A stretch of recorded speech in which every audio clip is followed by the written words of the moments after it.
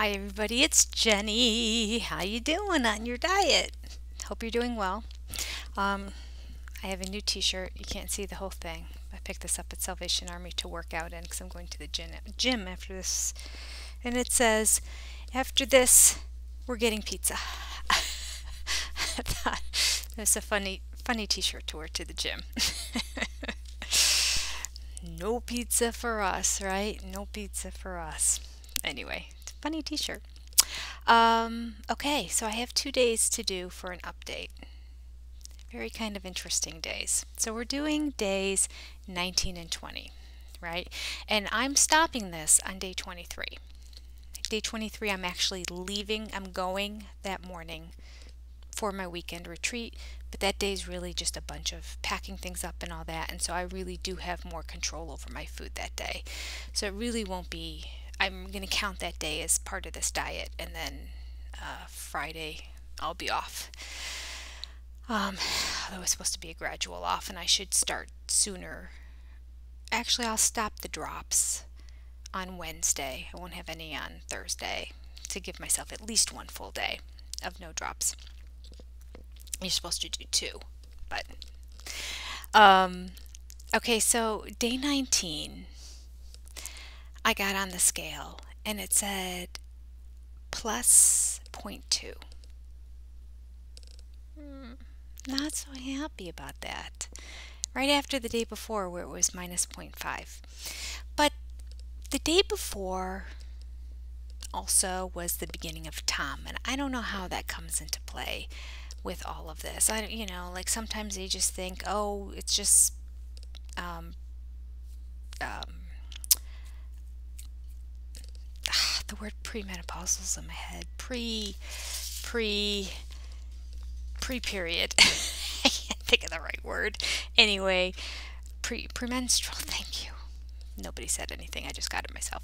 Premenstrual is usually when you're more bloated, but not for everybody. Some people are more bloated during it. Some are bloated during the premenstrual phase and the menstrual phase, and so I don't know if that's comes into play or not, and it's just so iffy and crazy, and it sucks to be on this diet if you're a woman because there's so many of these little factors between hormones and then periods and time of the month. So again, I didn't beat myself up too much, but I just thought I got to get this under control because I knew I only had a couple more days left on the diet, and I really wanted to lose over 10 pounds before I got off of it, knowing that I'm going to have a slip back and then I need to jump back on the bandwagon. And I had a very interesting question that came to me on one of my videos from years ago that I had posted. Somebody asked a question and they said that they were going to do HCG along with intermittent fasting, but their intermittent fasting was day on, day off eating. So they call it binge day and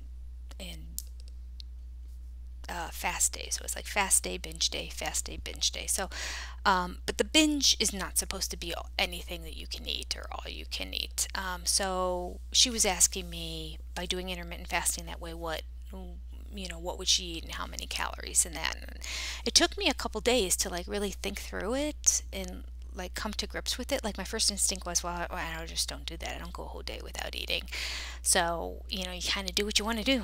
But I really thought about it and I thought, this gal's really onto something.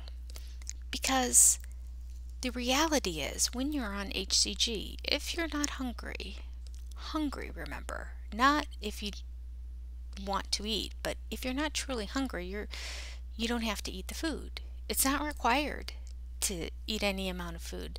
Even in Dr. Simeon's protocol from back in the 60s, he said, if you don't want to eat all of the food in a given day, you don't have to. You can kind of pick and choose what you don't eat, which is why I always pick and choose never to eat the apples on it, because I just can't wrap my brain around the concept that I would put that many carbohydrates into my body when I feel like part of what's happening in the whole metabolic process is getting my body into a state of ketosis. That can only help me lose weight, right? I mean, I get the restriction of calories is definitely going to help me, but ketosis is going to help me too, so why not do both? So I don't eat the apples.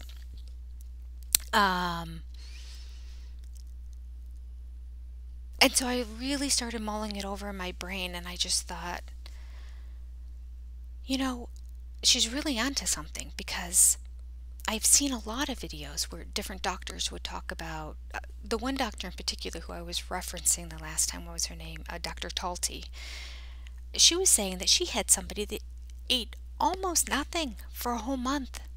And she said, I don't recommend it dietarily and nutrition wise, but she goes, as far as me monitoring her on the diet, if she wasn't hungry at all and she was taking the HCG in her body, and she mentioned that this woman had a substantial amount of weight to lose, but she said she went 23 days or 21 days or whatever it was, essentially eating almost nothing on it. Again, this doctor didn't recommend it. I'm not recommending it. But the whole notion and concept of every day around 3 o'clock, I'm just like, oh, it's time to eat. And I just get so excited. And it's not because I'm hungry. It's because, oh, I get to eat now. I love to eat. But the reality is, I really needed to sit down and think about it and realize my goal shouldn't be getting to that one time a day where I get to eat the food that I enjoy eating. My goal in all of this is to lose weight, and ideally lose as much as I can. And so knowing that, going forward, knowing I only had a couple more days left, I thought, I'm just going to eat when I want to eat. Well, as it so happened to be, yesterday was a very busy day for me. Out and about, running errands, doing this, doing that. And before I knew it, it was 6 o'clock. And I thought, I can put myself to bed at 8 o'clock. I can do some stuff on my laptop in bed and be asleep by 9. And if I'm not hungry, I'll just like tell myself, you're done eating for today. This is just it. Not, you're going to sacrifice, you're not going to have dinner, or even try to say, you've already eaten. I'm just going to be like, you're just not eating for the rest of today. And at that point, at 6 o'clock, I just thought, I'm not hungry. I'd love to eat, but I'm not hungry. So I won't. And I went a whole day yesterday without having any food. How about that? I don't know the last time I've done that, honestly. I think I fasted when we were looking for a pastor at our church. Everybody was fasting one day a week, and I had a Mondays, so I had Mondays. Now we're talking about 25 years ago. So this would be the last time I truly fasted and went 24 hours without eating. So yesterday I didn't have anything to eat. I got on the scale today, and it said minus 1.6 pounds. I love that number. Let me tell you, that put me into a weight loss of 11.2 pounds. My whole goal was to make sure that I got over 10-pound weight loss before I went on this trip. I'm at 11.2 if I don't backslide and put it all back on again. So today, okay, what time is it? It's 4 o'clock right now. I had a busy morning on the computer, answering emails, creating things, making things, doing everything for my retreat. And then I took my son for practicing his maneuverability because he has a driving test coming up, and we haven't done maneuverability at all. If you live in the state of Ohio, you have this funky maneuverability test that's not easy that you have to pass, and it's half of the test. There's the driving, and then there's this whole maneuverability, moving in, back, out, backwards, both sides of the car. It's just a nightmare. And that's the part that most people fail. So I'm like, we need to start practicing this. He has a test in 2 weeks, and I'm going to be gone for 5 days at my scrapbooking retreat. So I'm like, let's go do maneuverability, then we'll go to the gym, and then we'll go run some errands. Well, we had to wait probably, I don't know, a good 45 minutes. Somebody else was using the cones when we got there. So then when we got in there, and nobody was coming behind us, I just kept telling them, just keep going, just keep going. Next time we come here, we might have to wait another hour before we have access to these cones that are set up to practice. So he just kept practicing and practicing and practicing, and before we knew it, it was 3:30, and I'm like, oh, do you want to go to the gym now? And he's like, I'm really hungry, Mom. So we came home. So I still have to go to Walgreens and pick up my agendas that I print on photos.